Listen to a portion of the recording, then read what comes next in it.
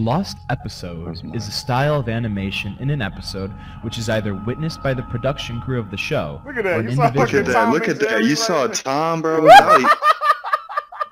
That used to creep Of me out, bro. animation They in used an to episode, like make which is their either own witnessed by visuals. They made their own visuals and like did this and like made it even Tom went on the creepier. motherfucking killing spree. Look at that. No, there was this one scene that they put on screen and they had Jerry smiling. That one creeped me out. I They ain't gonna had lie. Jerry smiling. I ain't gonna lie. I always wanted him to catch Jerry, bro. I hated Jerry. Yeah, I hate did too, Jerry, bro. I'm like, is he ever gonna catch that little motherfucker? Sometimes he be messing with him like out of nowhere, bro. Like he be just messing with him sometimes. Like, bro, like let him chill, bro. Dang. Right, my nigga be chilling. Here come this motherfucker. my nigga gotta fight a dog and shit. He done made the dog mad and shit. Actually, Jerry done make the dog mad, but since he's so little, he turn around and see Tom. Oh, I'm finna beat your ass. Y'all remember that big black woman that would beat up Tom sometimes? Yeah, bro? I think she was his own. I think that was his owner. Yeah. She would just come in there and just start hitting his ass. Like, damn, man. Whoever liked her, bro. I'm like, bro, this is cat abuse, bro. Like, come on now. I used to hate that shit, bro. Tom and Jerry, lost episode.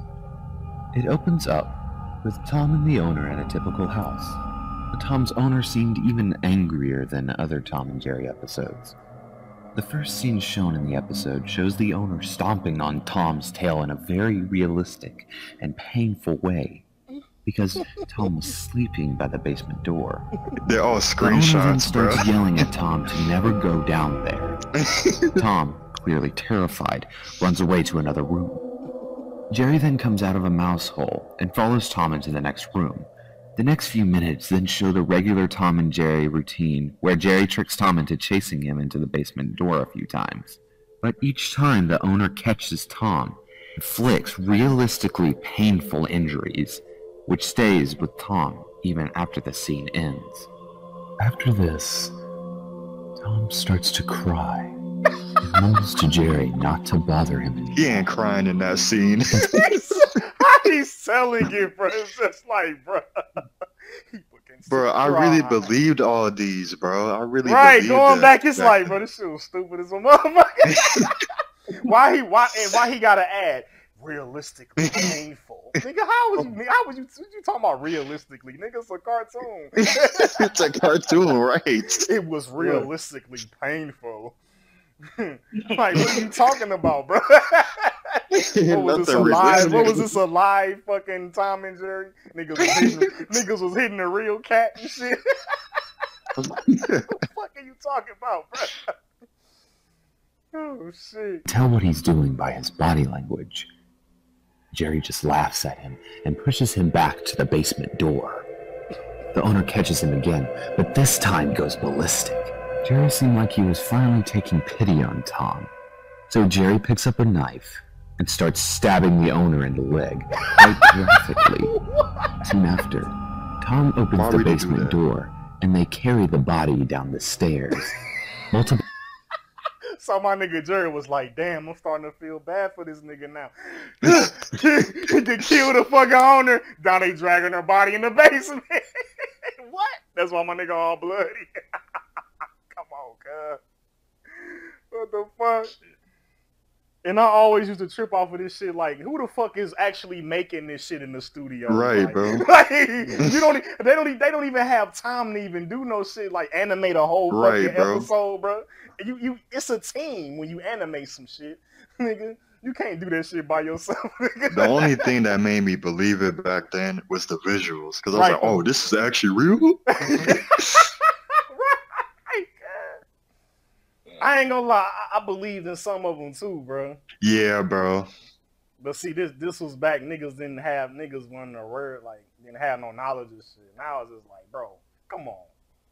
Several other bodies were then seen down there, decaying and showing signs of their violent deaths. Tom and Jerry shook hands. He said there was more bodies down there. Several other bodies were then seen down there, decaying. So that's why they couldn't go down there, because it was more bodies. The fuck? So the owner was just killing motherfuckers for no reason. Right, bro. That made no sense. It don't make sense, bro. And showing signs of their violent deaths. Tom and Jerry shook hands, but Jerry suddenly gets an evil look in his face, and Tom says in a ghastly, deep voice, "Don't you believe it?" Jerry stabs Tom, killing him instantly, and throws his corpse along with the other bodies. So my nigga, he's a mouse. How he picking Right, up a bro. fucking... How is he throwing the cat down the stairs? Right. Come on, man. Picked up his corpse and threw it down the stairs. What? He a mouse. He could even do that in a cartoon. Right. How did he even attempt to stab the fucking owner? Like, what? This nigga Jerry is fucking just ruthless, bro. You sure Jerry didn't kill all those motherfuckers? That nigga Jerry a whole serial killer out here, bro. Jason Voorhees. Stabbing motherfuckers and shit. Come on, man. Shot of the episode then shows Jerry putting up a for sale sign on the yard of the house. This part creeped me out. Look at his face. Bruh. That creeped me out when I was little. Hold on, bro. Yard of the house. Look at this nigga, bro. He off that dope. He was holding for sale sign looking like... He geeked up, bro. He fucked up. Yeah, he did kill them motherfuckers for sure. Yeah, I believe it now. Right. That nigga look evil as a motherfucker. Is that an actual clip from the cartoon? I can't tell, bro. I can't tell. That's what creeped me out. I was like, was it real? Right, bro. That nigga does look sinister in that fucking clip. Laughing, clearly planning to do it all over again. Here comes this next part. Max and Ruby. This one creeped me out. 0004. Max and Ruby This is was an my animated childhood. series aimed at Was preschool. this the TV show with the bunny rabbits? Yeah. Yeah, I remember this shit. Oh, yeah, I remember that. Yeah. This one was messed up. This one messed me up. Each episode consists of 3 self-contained vignettes. Within each, Ruby is typically engaged in some sort of project or activity, while Max has a particular interest of his own, which either runs counter to Ruby or distracts her. One version was strangely different. In this video, a DVD box was found in someone's house. They actually took the time out to fucking, like... Yeah, bro. Yeah. They put effort into it. Just randomly, nigga, here. Watch this. It was different than They was ahead of the game, bro. Like, real shit.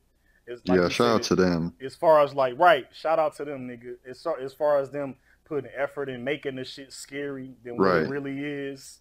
Yeah, because the stories themselves would be trash, but If they you be, just like they be read them, putting if you just effort. like read them by yourself, you be like, nigga, what? You right, bro. the normal Max and Ruby box art. This one had looked like it was crudely drawn in a black marker. On the back of the box, it listed 4 episodes, but they were not named correctly. The DVD itself was not scratched and looked in pristine condition. The episode selection screen was strangely isolated, with just a white screen with black text. The titles of the episodes were called Max and Ruby 1, with the numbers being changed as it went down the list. From what the sources say, the only memorable moment of the DVD was a disturbing static frame of Max and Ruby standing next to each other in complete darkness. They were drawn with no mouths, no noses, and their eyes were replaced with black, hollow holes. The colors were red, and there was a faint static sound in the background. That image freaked When me viewing out, the bro. Yeah, this shit is creepy as fuck, bro. Yeah, bro. That creeped me out. That shit I creepy, couldn't bro. sleep. Yeah. Yeah, bro. DVD more closely, And then the narrator don't make it no better, bro. This nigga. Yeah, that's what I'm saying, bro. That's what I'm saying. So this bonus episode just pop up out of nowhere. Yeah, it don't make no sense. Episode 4 had now been replaced with Rest in Peace, Mommy and Daddy. While the episode itself goes static at this point, it's believed that in the episode, Max and Ruby's parents murder one another. A gravestone is faintly seen with the words, "Rest in Peace, Mommy and Daddy," written on it. Loud voices are heard, and the scene shows what looks like Max and Ruby hanging. It's funny that nigga trying to like turn a DVD player off. What? You went to this nigga. Unplug this shit or something, nigga still ain't gonna cut off looking ass nigga. It's too late. Right. He went to the shit, bro. Right. You saw him clicking it. Oh, what's Rest in Peace, Mommy and Daddy looking ass, nigga. Now you trying to click off, nigga? Himself from the ceiling, and Ruby walking in on him. In the final scene, it shows Ruby sitting near 2 gravestones, one with "Rest in Peace, Mommy and Daddy," and another one saying "Rest in Peace, Brother." She then looks at the camera, and the screen goes to a static image of Ruby, this time with the text saying, "Death is our only release." Yeah, that junk was creepy. It was, bro. Alright, let's look at this next one. It's 41. Happy. Yeah, I remember this one right here. This was the Yeah, lost. this one was. Yeah, I believe this one, bro, for some reason, bro. Because it was written well. That's why. Yeah, it's stupid, but it's Right, because I was actually like, was this an actual Nickelodeon show? I was Googling this shit back in the day. yeah. They put it on the messed up thing is they put it on Wikipedia. That's what made me believe it. Right. Happy. I'm like, I don't remember this shit. I was asking niggas, do you remember the show Happy? Like, fuck nah, nigga. Because in the story they say it aired on Nickelodeon back then, but it only had like a couple episodes before, because the final episode was nigga was murdering motherfuckers. I'm like, what? Happy Appy aired on Nick Jr. early in the year of 1999. The star of the show was an apple named Happy Appy, who helped children when they got injured. The first 2 episodes were normal and went well. In Happy's Vacation, he goes on a vacation to the beach, heals injured kids, and even talks down on a bully into not hurting a child. The second episode, Hurt Happy, was about Happy's stick getting broken, and the children teamed up to help Happy Appy by giving him bandages and fruit. But as the episodes Innocent enough, you know. progressed, the show became weirder and weirder. A scene in episode 4, Nate needs help. Happy aids Nate, who has a bruise on his knee. He looked at the camera, giving off an evil smile, and says, "What does Nate need for his boo-boo?" He continues to stare for 30 seconds, and then broke the silence by saying, "That's right, a bandage." Happy Appy was They made. was ahead of the game, bro. Like, real shit. Right. Because they're actually they actually making that shit and doing the voices and shit. Yeah, Right. bro. Because the first one I saw, it wasn't none of that. Like, it was just, them telling the motherfuckers about it. Made out of clay, with arms, baby blue eyes, and large dark green lips being held up by a bent, rusty stick. As the show continued broadcasting on Nick Jr. every fortnight, the show became much more sinister. The rusty bent stick that was used became cleaner, and he began to develop a sinister stare with an evil grin. By episode 7, he wasn't even made out of clay What is that? anymore. Bruh.